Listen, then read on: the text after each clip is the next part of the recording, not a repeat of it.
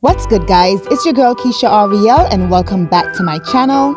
In today's video, I will be sharing with you Jayden's wash day routine before starting his second 2-strand twist lock journey.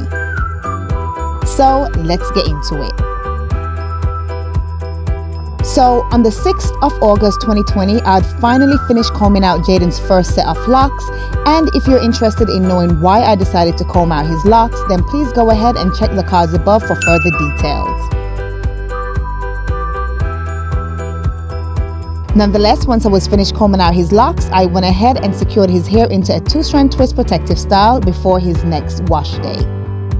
Now, interestingly enough, as we had just started packing to move homes, I wasn't able to wash his hair until we had fully moved into our new home, so it had been a couple of weeks after pulling out his locks before I was able to wash his hair.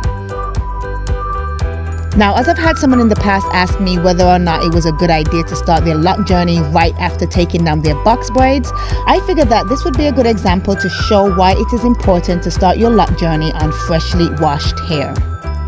So, as you can see in this clip, Jayden had accumulated some buildup in his braids, and just like wearing box braids for some time, your protective style would have accumulated buildup.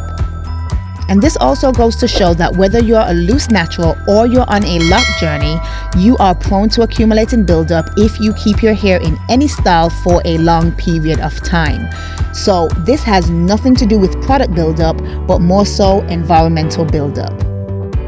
So after taking down his braids and detangling his hair, I followed up by sectioning his hair and applying shampoo to his scalp using my tinting brush.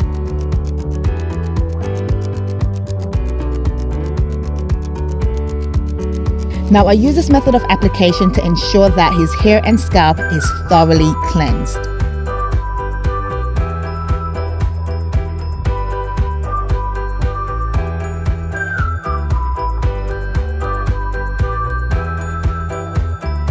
And then I'll go ahead and massage the shampoo into his scalp to break up and remove all buildup.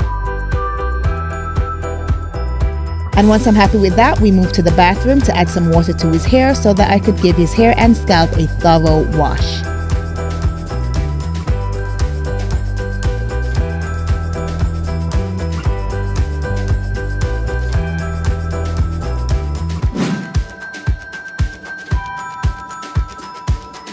And I'm still amazed at how much length he retained after combing out his locks. Now, if you're interested in finding out how I went about taking down Jayden's locks, then go ahead and click the link above to see how I went about doing this.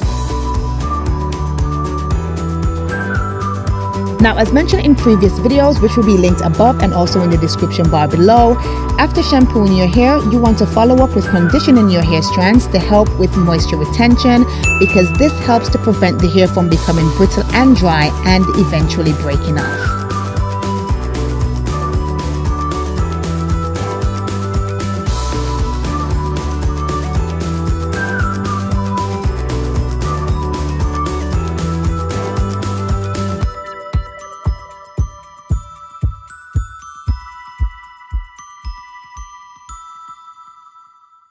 So after washing his hair, I will be using my Hair We Grow hair growth oil and my moisturizing hair butter to further nourish his scalp and sealing the moisture into his hair strands. And when starting your lock journey, you want to definitely make sure your hair is moisturized.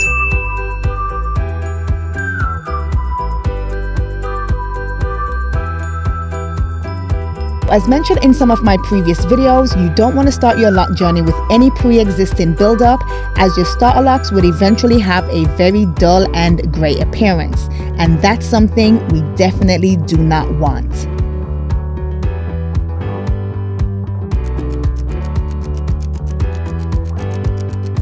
So once again, before starting your lock journey, you want to make sure that you start on freshly washed and properly moisturized hair to ensure a healthy lock journey.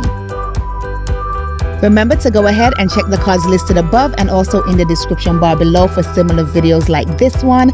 And also, don't forget to like, comment, and share my content if you found it very helpful. So until next week Sunday at 6 p.m, we will be right back here with another video.